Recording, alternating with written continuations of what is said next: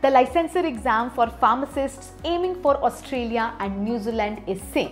While the structure and pattern of the exam are same, there are some differences in the eligibility and process for both the countries. Hello everyone, I am Sunidhi Shahi and welcome back to Academically. In today's video, we will tell you about the differences between the OPRA exam for Australia and New Zealand. Let's break it down for you.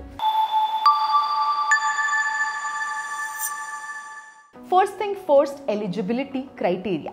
To be eligible for the OPRA exam in both countries, you must hold a Bachelor of Pharmacy B.Pharm or a Doctor of Pharmacy D.Pharm and be actively registered as a pharmacist in your home country. But here is a key difference for New Zealand. You also need at least 1 year of professional experience in either retail or hospital pharmacy. Australia, on the other hand, does not require this additional work experience, which makes the process more accessible for recent graduates.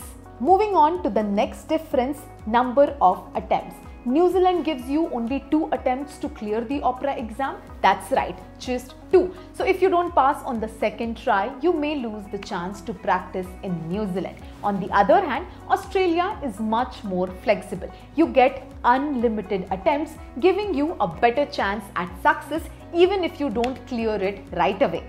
Now here is a key difference between the registration process of OPRA for New Zealand and Australia. Once you pass the OPRA exam, what happens next is very different depending on the country you choose. In Australia, you will need to complete a pharmacy internship and meet the registration requirements of the Pharmacy Board of Australia, and then you are ready to practice. In New Zealand, things are more layered. First, you must complete a New Zealand Pharmacy Legislation NZPL course, a 3-month program on pharmacy law and ethics. Then you will need to undergo a 1-year internship under the Evolve program, which includes continuous assessments and real-world training before full registration.